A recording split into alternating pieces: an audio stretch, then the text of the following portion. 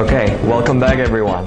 Let's continue with the question number 16 today. Okay, the question number 16. Let me read the question first. The distance between the point x, y and the origin is larger than square root of 5 is expressed as. Okay, we're dealing with, right, the distance. So when you see the word distance, you should immediately think of what? The distance formula, which is when we are given a point x, y and the origin, which is 0, 0, right? The distance formula is, right, x minus 0 squared plus y minus 0 squared, right? This gotta be larger than square root of 5. So here's our expression. So square root of x squared plus y squared gotta be greater than square root of 5. In other words, x squared plus y squared is greater than 5, right? So among our answer choices, which satisfy this is, what is it? It is C, right? Okay. Let's move on to the next question. 17. Let the operation, this thing, be defined by a circle B is equal to this for all number A and B. If 2 circles 3 is equal to 5 circle K, what is the value of K? Okay, so 2 circle 3 is, according to this rule here, it is 6 plus 3 plus 1, which is equal to 10, right?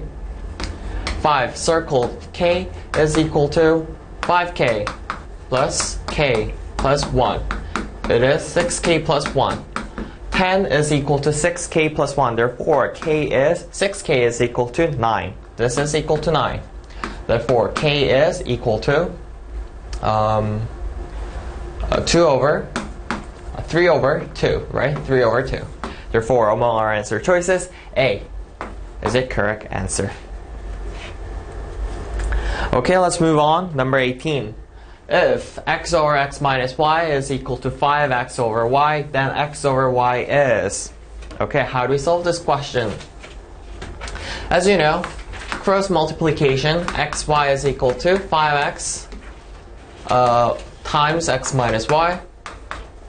Divide each side by, let's say, y. This makes 5x x minus y over x, right? Y over y.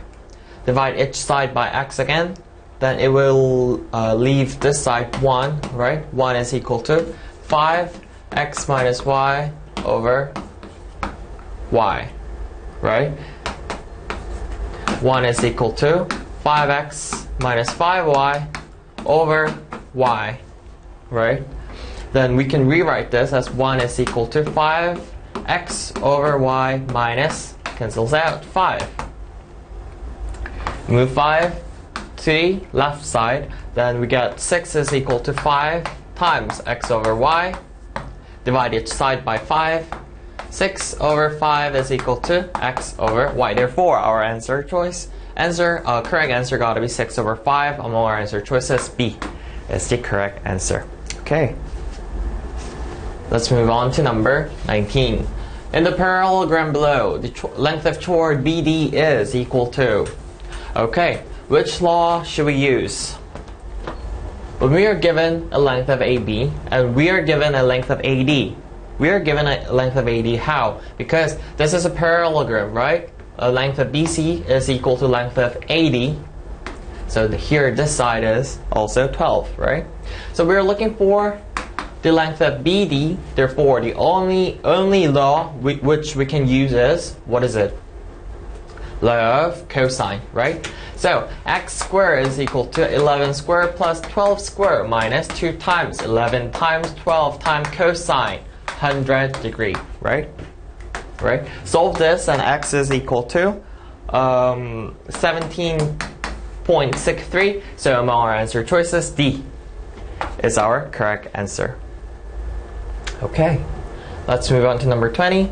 The range of sine y equals sine x is. Okay, this is the simplest question. We all